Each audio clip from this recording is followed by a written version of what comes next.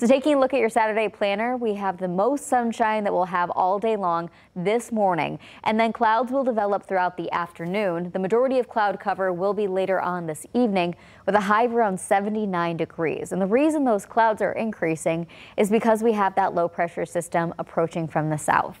Taking a look at our future track, that high pressure will start to move towards the north, and that low pressure, the rain, will start to move into southwest Michigan initially.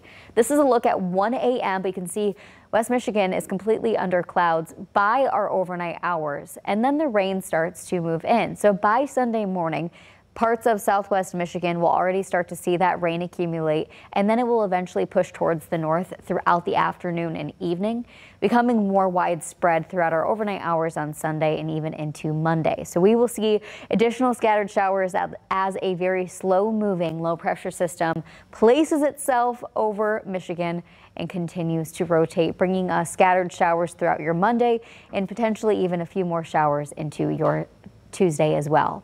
As for our future rainfall, there will be moments where we could see some heavier pockets.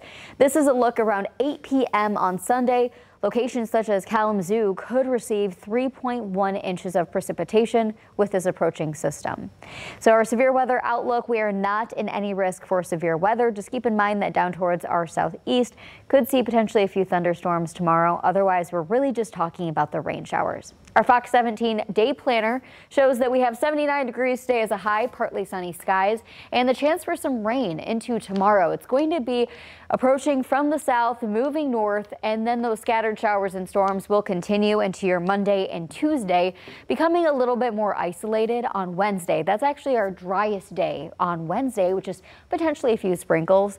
They redevelop by Thursday and then another dry Friday. So I would say out of all the days, today and next Friday, best days to get outside and enjoy, but just keep that umbrella on hand for tomorrow.